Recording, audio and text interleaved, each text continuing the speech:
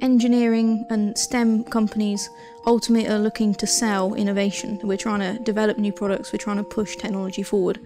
And to really drive innovation, I think you need as much difference in the way that people approach things as you can. So for me, people from different backgrounds, people with different growing upbringing, people who faced any different challenge, so be that being disabled, be that being of an ethnic minority or being LGBT, I think that really drives your different way to approach a problem. And then all of those different ways to approach a problem will come across a better answer and ultimately a better solution for our customer and for society as a whole, if we have that kind of diversity of thought in everything that we do.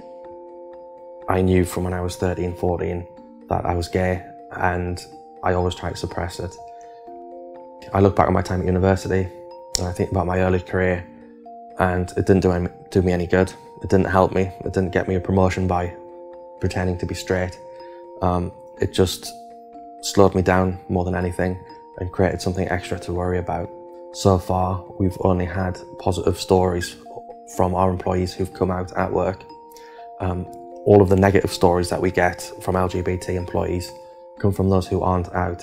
And it's the fear of what might happen. If I come out, I might not get promoted, I might not get that pay rise. But actually, reality tells us it's very different, and that those employees who have come out have had nothing but either neutral or positive experiences. And a neutral experience is good, because it means people just don't care, and they just see you for you, and it doesn't matter about the fact that you might be perceived as a little bit different. So the challenge we have is overcoming those perceptions that you can't be yourself in engineering, while actually our experiences in Rolls-Royce tells us that you can be. Very often I hear from people words like, well, I don't have an issue, I don't have any issue with LGBT plus issues in the business, and so that's not for me. And my counter to that is, well, you're exactly the sort of person that I want to be an ally, because you play a really important role in the company. Allies are there to support LGBT plus people. You may find that you kind of stumble over what are the correct words, but if you've got positive intent, that's a very powerful thing.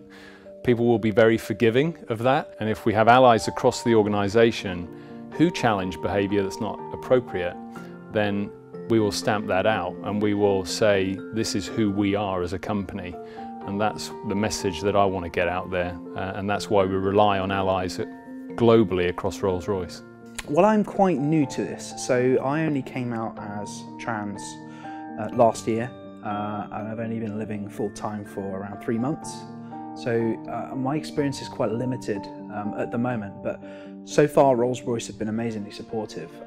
Any kind of barrier I might have faced or any kind of preconception I've had has been completely smashed to bits by the help that my managers have given me and the communities that work in Rolls-Royce to make sure that you feel included. So it's quite frankly, it's been a really positive experience without exception. If you have a diverse workforce that have grown up having different experiences and grown up in different situations, different backgrounds, different classes, different ethnicities, maybe countries as well, you increase your chances of having someone in the organisation that's going to have that bright idea, and that's absolutely crucial. So that's why it's so important for everybody to feel as though they can be themselves and also be included. What is life if it's not worth taking a chance on being happy? If you can't be happy, what's the point? And if you can't be who you are, how can you be happy?